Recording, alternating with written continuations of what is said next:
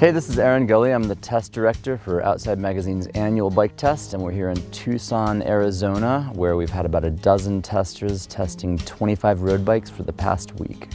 We've been riding in East Saguaro National Park, where there's a great 9-mile closed-circuit loop. We climbed up Mount Lemmon to a big 26-mile alpine climb, and we did a lot of gravel testing out on some dirt roads. After all was said and done, we settled on the Canyon CFSL Disc 8.0 as our road bike of the year. The Ultimate is a general all-around road race bike. It's basically the same bike that the Movistar team will be riding next year. Our bike was a full Shimano build. We had Dura shifters, a full group set of Ultegra mechanical, DT Swiss wheels, and then carbon fiber seat posts and aluminum bars and stem that are proprietary to Canyon.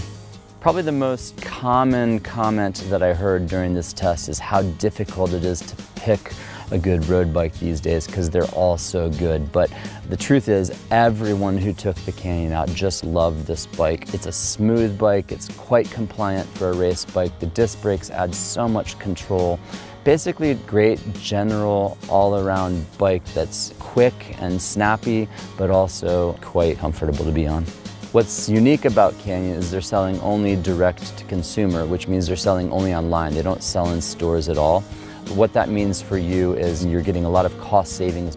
For a comparable bike from a major manufacturer, you'd be looking at probably 10 to 40% more, and you would be getting a bike that's probably 1 to 2 pounds heavier and probably a little bit less specs.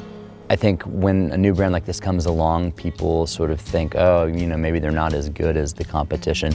But the truth is they're as good, if not better, than any major brand out there, and you're just saving some money on it. What the Canyon represents is maybe the first time we've seen prices starting to go down on bikes, and that is something that I think everyone will appreciate.